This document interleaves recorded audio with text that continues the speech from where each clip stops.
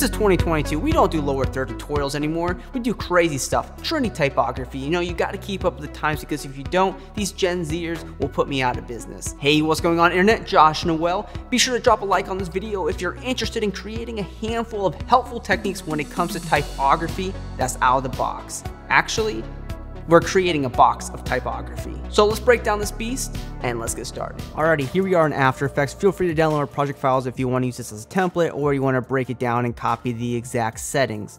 So here we are in our tutorial comp. This is a 1920 by 1080 comp and we already have a black title in here. And feel free to copy my font and settings here for what we're doing. So once you have your title in here, let's go to layer, new, solid. We'll create a quick little background. We'll make sure this is a white one, click OK. We'll bring it underneath here. Great. So then what we want to do is go to a layer, new adjustment layer, and we'll go to effect, stylize, and we'll grab CC vignettes. So then what we want to do is we'll take these three layers here. We'll go to layer pre-compose, and we can call it title, bottom, top. It doesn't really matter. I'm going to use it for the same. Click OK. All right, so then we'll go into that composition by double clicking on it, and we'll go to composition settings. Our goal here is to bring down the width and the height to kind of close in around that title. So we want to be able to see the title, and we'll be going back and forth adjusting these settings. So you'll see why we're doing this if you've never done a seamless title before. So we'll leave it at this and click OK. So we'll go back to our main composition here, and here's what we have. Okay, so we'll take our title here and we'll go to effect, stylize, and we'll grab motion tile. We'll come here to the output height. We'll go ahead and increase this. Be a big number, it doesn't matter. Then what we want to do is enable motion blur and turn this into a 3D layer. And we hit R on our keyboard for rotation. And we'll come here to the X rotation and set this to -90 degrees. Then we'll hit P on our keyboard for position and we'll bring down the Y position like this. Okay. So we might need to continue to increase the output height. It doesn't really matter too much. So now we can take this layer and go to edit, duplicate, and we'll hit P again for position, and we'll bring this one above our scene like so. Feel free to copy my Y position values right here. So then you'll see that our top layer here is kind of backwards. So what we can do is go to layer, transform, flip vertical, and now we should be able to read it from left to right as it's supposed to be. So moving on to the next step, you know, you might think we need to go ahead and create the sides here, but I actually want to create the camera animation so we can have that going. So what we're going to do this is we'll go to layer, new camera, and we'll just use the preset, click OK. And then we'll also go to layer, new null object, and we're going to parent that camera to the null object. Then what we're going to do is hit P on our keyboard for position on that null, and we'll make sure this turns to a 3D layer as well. And we'll add a keyframe for position, and we'll move forward in time, maybe say 2 seconds, and we'll zoom into the scene by increasing the Z value. And feel free to copy, you know, my settings here, and actually, you know, maybe I'll lessen up the approach here so we can like zoom in even more. So it's up to you how you want to animate the zoom here. So you just zoom into your scene, you know, as you see fit here. So there's a few camera settings here I want to adjust. We'll open up camera 1, go to camera options, and we'll add a keyframe for zoom. And what we're going to do is I'm going to set our zoom here to, let's say, 1400 right off the start, right? And then we'll come here to 2 seconds, and we'll set this up to 2200, right? So here's what we have, and honestly, it looks terrible. There's so much wrong with this, but we can quickly fix this and make it look great. First of all, let's work on the animation. So we'll grab all the keyframes here, and we'll hit F9 to make them easy ease keyframes. So come here to Graph Editor, and all we're going to do is select the bottom handles down here and just stretch these across to create this animation like this, and we'll do that for the zoom as well, and that's going to help the animation by a lot. Then one thing I want to do is adjust this motion blur here because it's just so much. I want to go to composition settings, go to advanced, and you'll see shutter angle. I'm going to set this down to 50 degrees, and that's going to help lessen the blurriness of our motion blur, but it'll still be there. Now, another thing we might want to look at here is the text is kind of unreadable. I mean, if we look at my comp here, this is a lot more, you know, this is a lot easier to read, right? So what we can do is go into our title comp. So I'm going to come here to our title stretch settings right here and set this up to 150%, and the width here, and set this to 75%. I'll just go ahead and recenter my text, and I'm going to adjust my composition size here. So I'll bring down the width and also increase the height by a little bit. And of course, make sure that your title is centered.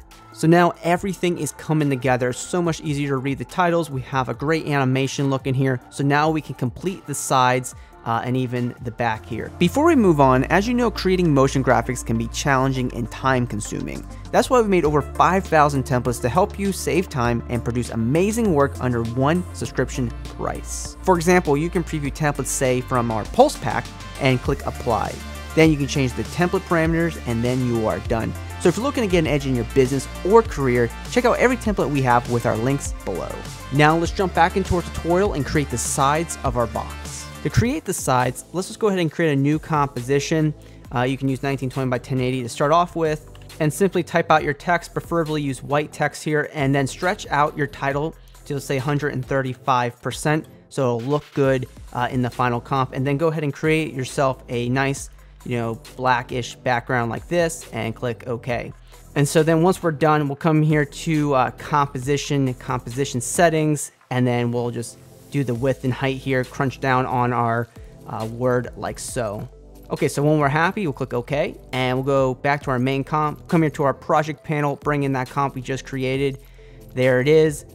So then let's set this to a 3D layer. Make sure you turn on motion blur. Let's come here to the beginning. And we'll hit R on keyboard for rotation. We'll come here to the Y rotation. We'll set this to 90 degrees. And then we'll hit P on keyboard for position, and we can just kind of bring this over to the side here for a second. Actually, let's make sure that the Y rotation is set to -90 degrees. That's my fault. And then what we'll do is go to Effect, Stylize, and we'll grab Motion Tile again. So from here, we'll go ahead and increase the output width. You can see those come out towards us, and also the height. So that looks great. Now, what we want to do is roughly duplicate this, hit P on keyboard position, and bring this over to the other side. We'll come here to layer, transform, I believe flip horizontal. That was it. And then to match this up perfectly, because I don't want to do this using my eyes. Well, we are going to use our eyes, but we'll come here to active cam right here, and we need to set this to front.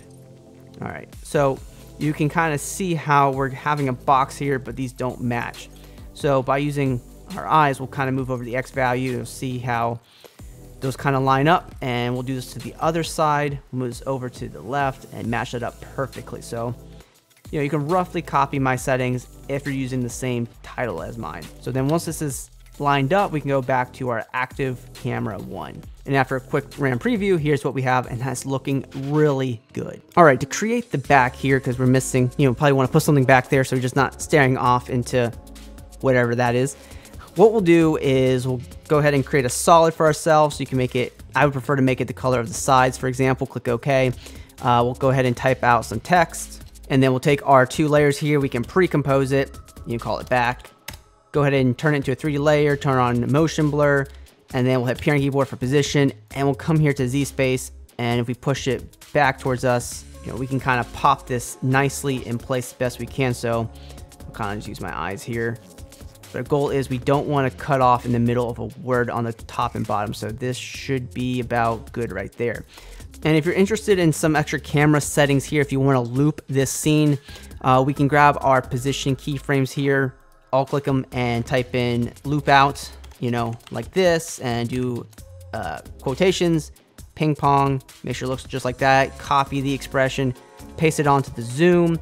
We can also add some camera shake. We can appear on our keyboard for the camera layer, and we'll alt click the stopwatch. We can type in wiggle, open parenthesis, 0.5, comma, say 50, or whatever number you like to use. So we have this camera shake. We'll zoom into our scene, and if it's a loop out expression, it'll pull us back out, and you can render this out for however long you need it to be. Now, one other quick tip that I employed here in my other composition, which you're welcome to do, is I actually added some black solids along the edges here to help with the words. So you're welcome to do that. All I had to do was just create like a solid and just put it against the same X value against the wall in 3D space and just push it down there. So you're welcome to do that, or download the project files if you want to create more of a black or white space, if you will, on the sides of your box crazy title like this. So now we can say we're trendy with this new title box animation. You can download our free packs for After Effects and Premiere Pro if you want to get a handful of templates for your projects. Those links are below. Thanks for watching, and always be creative.